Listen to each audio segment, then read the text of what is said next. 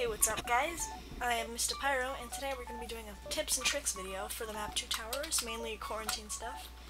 So let's just get right into it. The first trick is, if you run and jump off of this, you can actually make it up onto that wall. So you can go like that. You just spam spacebar when you jump. The next one, it's really easy to run across this way, but it's a lot harder to go the other way. I think, yeah, that guy just tried and failed. So once this guy moves, I'll show you how to successfully do it. And this doesn't work every time, but you want to basically hold down the spacebar while you run across, and that's how you do that.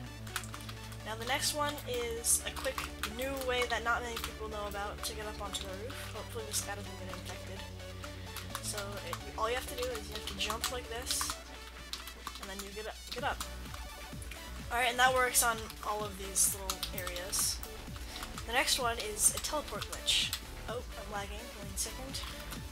Alright, sorry about that. My graphics card had to update. So we're back.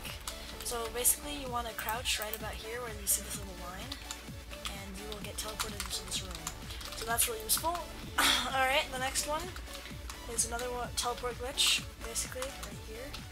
If you stand this, pretend this is an arrow pointing right at you, you want it to be pointing right at you. If you crouch on the edge, you'll get teleported over here. Now the next one is pretty cool. It's useful for infecting people in here, and if you don't want them to be seen, you can always infect them through the ground here. But a more secret, sneaky way about doing it is you can jump up here. First you want to jump up and then press side, and then you want to right here, jump up and crouch. And that's how you get up here. And now, for the last little thing, for this video at least, I'm probably going to be making more. This isn't a tip, but it's just a little fun thing. Right here you can see through to the ground. I'll shoot. But on this side, if I stand right here, you can't see, you can't shoot through or anything. So that's just a little design flaw, I guess. So yeah, let me know if there's any more tricks that you want me to feature on here, and I will put them in the next video, because I think I'm definitely going to make another one of these.